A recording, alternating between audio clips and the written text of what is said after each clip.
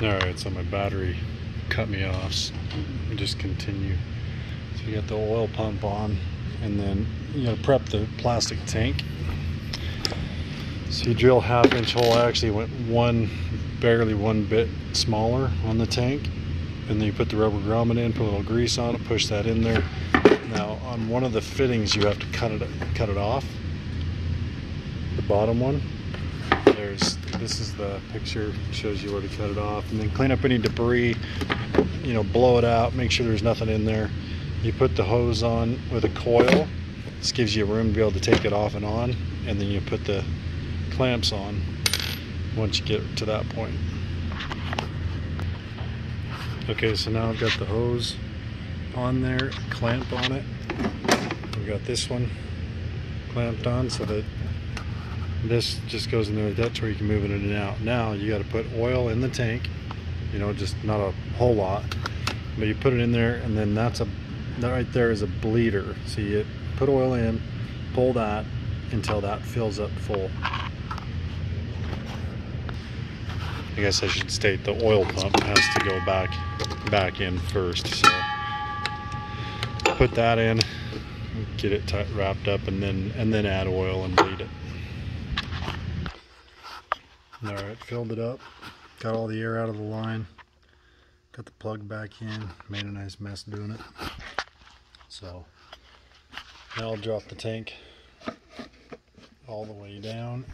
Make sure, right now the lines are stacked, so I gotta get that pushed behind the other one there. So now they're not stacked, and then I'll zip tie this.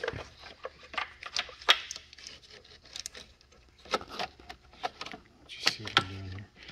Get that up, and then I'm gonna want to hold this up so it's not creating like an air pocket or something. So I'll have to get that tied up in some way. Probably just right over here to these wires.